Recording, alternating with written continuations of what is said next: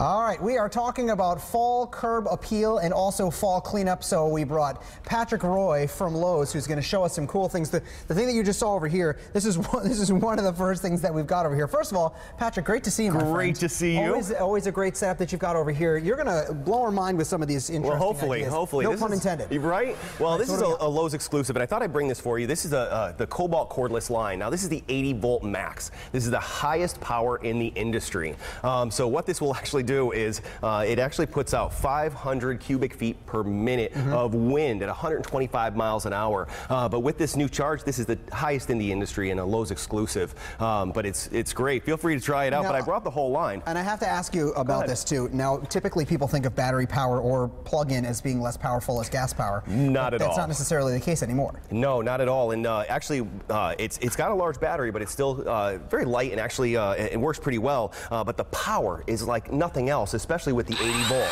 So it's pretty impressive, and now, actually with all the leaves falling, this is a perfect time to clean up your lawn and get going. I also brought the 80 volt chainsaw, because we actually have a chainsaw. It has that much power that we can actually go into a chainsaw. So this, and it's always been a thing with cordless that you never had enough power, but this actually gives you 150 cuts per charge. And the amazing thing is, this type of stuff is much less maintenance-wise than having to get you have no cords, no spark plugs, no gas, no oil. There's nothing to it. All you do is pop in the battery, start it up, and you're good to go. Cool. All right. Well, very, very easy. From the power tools to some of the stuff that people typically think about doing this time of the year, let's give them some of the advice on some of the things they should be doing right now. Absolutely. It's a great time to reseed. As you're going through thatching, cleaning up your yard, it's a good time to go through and touch up some of those areas that you may not have had great results with this year. So planting some grass seed is a good idea. Also, if you want to have any color in your coming up in the spring, now is a great time to plant bulbs. And I think people forget about that. This is the season. This is the time of the year you're supposed to. And I brought a little bone meal just as a tip. Put a little bit a little bone meal down when you're putting in your bulbs. You'll have some great color and smell and beautiful things in the spring that you can go through.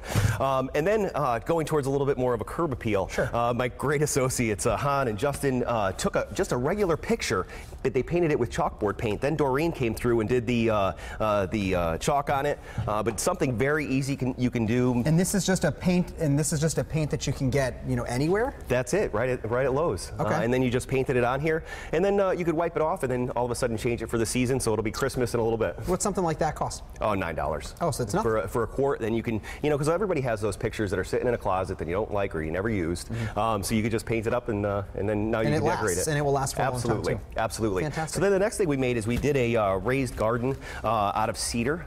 There's the cedar box. This doesn't have any treating or anything. We just put it together with timber lock screws, and I think we used about 8 of them on this, and then put a lattice behind the trellis behind it and decorated it. But if you have a small patio in the front of your yard or somewhere, this is a great way to decorate it, and again, you can change it for the seasons. From top to bottom, something like this, which obviously looks beautiful, what does it cost? About $100 is really all we did. Okay. And then you can change out the flowers and do the decorations, so maybe we could put a big Santa head there in time, but right now it's decorated for Halloween because we're right on the heels. Nice. And then actually our wonderful associates, Kristen and Christine, made this beautiful planter box. And what they did is they just took this adhesive copper flashlight, wrapped it around, and then we just used some furniture tacks. Oh, nice. And just decorated around it. So again, $1.98 for the tacks, and then the copper was a little bit more. It's $39 for the copper, but you could do 3 boxes with that. Sure. And then, of course, it's pumpkin carving time, and we made our great jack-o'-lantern, and my great associates, they spray painted some cheesecloth, some hay to give it that old look, and then, of course, we sell the Dremel kits for carving pumpkins. This is something that's cool and a little bit different. I'm going to say, Patrick, my friend, this is cheating, but I really love this. And you can buy these things where it's a pumpkin carving kit that's just a router. Oh, yeah. And you can do that to be able to carve that. And that's how Jason made that beautiful pumpkin. And then even, you could even make a hardscape. I made this little pillar, and you saw in just a few moments just putting it together. 5 minutes or so to do this. And the block are $2.88 a piece. So again, that's under $80 for that cool thing. And then I just brought another a little tip if you want to. We also do sell a glow-in-the-dark paint. So we were thinking of some ideas around the store of doing some handprints and glow-in-the-dark. Obviously it wouldn't show up here, but over Halloween, it's a cool effect. Light or something like that. Absolutely. Patrick, you're the man. Sam, thank you. Thanks so much. Patrick from Lowe's. More information on our website, WTNH.com. Go down to the on-air tab, Good Morning Connecticut weekend section, and of course Lowe's.com. You can go by in Wallingford and check him out too as well. Yep, Patrick's the man. Patrick's got a lot of great advice. Let me throw my jacket on real quick and we'll talk about this weather.